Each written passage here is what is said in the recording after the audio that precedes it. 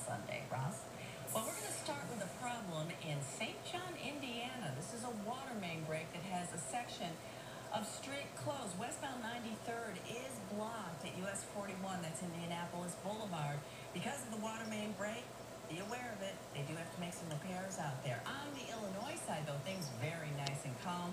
We have no problems to report on any of the expressways or tollways, and your travel times are still very low. Light volume out there this morning.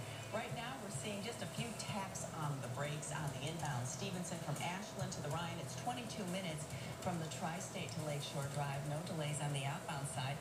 And the Ryan itself is actually still in very good shape. Delay-free, 15 minutes, 95th through downtown in either direction. So if you are getting an early start this morning, you're one of the lucky ones. You will not encounter too many issues out there. All right, new this morning. I think this is going to